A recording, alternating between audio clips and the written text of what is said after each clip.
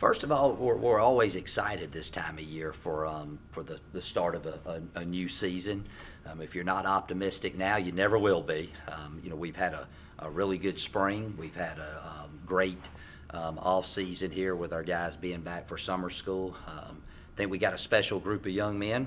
They seem to care for one another, like each other. They've worked hard in our conditioning with our strength staff. So we're excited, and practice begins on Monday the 31st, and we got a lot of positions that are wide open, and we have a lot of newcomers that'll have to fill some type of role for us this season, especially at our wide receiver spot. We lost a lot of catches out there, and we got to find some guys to step up and take their place. So be a lot of evaluating going on early in camp. But I think defensively we should be a much improved defense. I think our front is deep. They're very athletic. And whenever you have a good defensive line, you always have a chance to have a really good defense. So I'm excited to see what they can do. Of course, we got the Southern Conference Player of the Year coming back in Devlin Hodges. He makes our offense go. He has some really good weapons that have proven, especially KJ McKnight. He'll be a guy that we go to a great deal. And the key is for us to find a few more guys that he's comfortable to even the balls out from the right and the left side, and then we got to get a running game going and be better in that area. And if we're able to do that, hopefully we'll have a chance. And then the kicking game, we have Austin Barnard coming back. Hopefully we won't have to use him much in the punting game. And then our kicking spot is wide open right now, and that's probably the biggest area of concern that we have.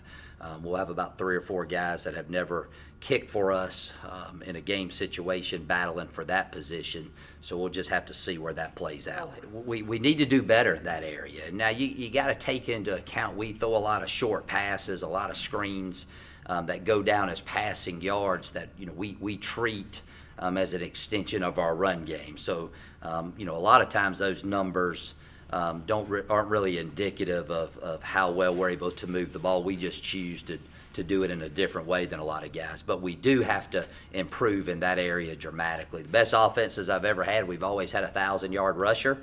And we got some guys coming back that had good springs and did a good job. Crondis Larry really came on at the end of last season. And then with the addition of Trayvon Polk, hopefully that'll increase dramatically. And I really like the way our line's performing, especially in the spring. We got some guys that don't have a lot of experience, but they have a good grasp of the run game. And if we're able to do that, it'll really take a lot of pressure off us having to throw the ball every single play.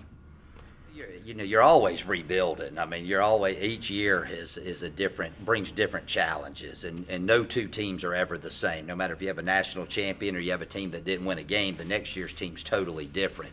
The biggest thing with us is just our culture, and the guys have bought into what we're trying to accomplish each and every day. Our staff has too, and I think that's been the biggest thing that I'm excited about is our guys understand what we're asking of them. We want to be efficient. We want to be explosive in everything that we do.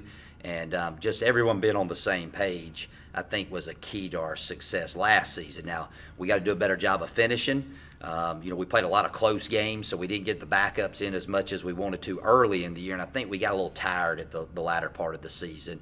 So as coaches, we got to do a better job of training our guys so that fatigue doesn't set in the stretch run. And then other than that, it's a new ball game. I mean, every team we play on the schedule's got a different team, so do we. But we were very close. I mean, you look back at last season, we were a missed tackle, a missed first down, and a missed kick to beating Citadel for the conference championship. And so, we are close, and our guys know that. And we got to find a way to finish those close ball games. And this is a very difficult league. I mean, you look at the teams that we beat last season, every one of them came down to the last couple minutes of the ball game. So we got to do a good job of being consistent and finishing off opponents when we have a chance to win late in the fourth quarter. But, we are young at a lot of positions. I mean, our offensive line, I think they could really be good, but there's not a whole lot of snaps, that those guys have played. Our secondary, we have some really good players back there. Amari Williams is one of the best in the league, but the other guys around him, they haven't played a lot of snaps. So it's going to be key that we do a good job during camp and the preseason of getting those guys quality reps to see what they can do.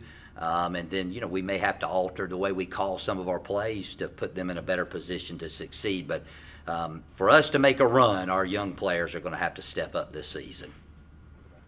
Well, he's an extremely hard worker. I mean, you don't become the Southern Conference Player of the Year on accident. And he's worked hard. He's got a good work ethic.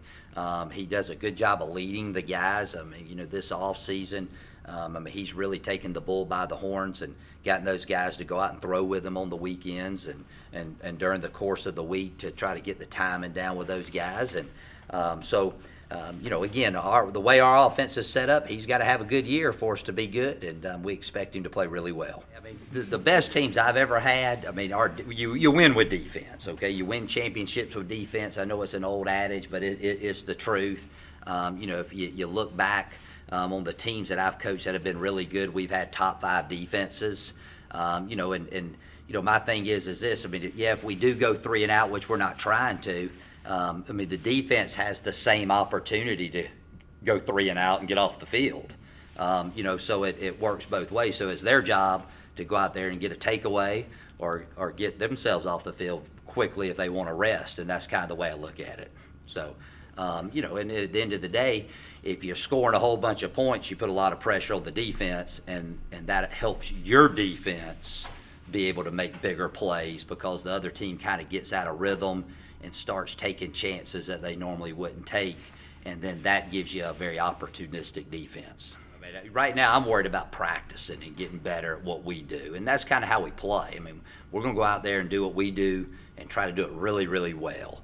Each week, we kind of have an idea how we think the game's going to play out, and we tailor the plan to maximize, our plays and give our boys the best chance to be successful. But, if you guys may be looking for Georgia, but, the biggest game of the year is always the next one. And the first one we play versus Kennesaw, they're the runner-up in the Big South. And if you look back to last season, when we took the hit at East Tennessee State, the one reason we got in the playoffs is because we beat a playoff quality team in Central Arkansas that was out of conference. Let's make no bones about it. That's the reason we got in the playoffs, because we had a great out of conference win. And then if they're as good as they were last year, which I think they'll be better, that first game has big implications of us having a chance to go to the postseason, when that time comes. Again, our punting game's in good hands. Barner's a second-team all-conference.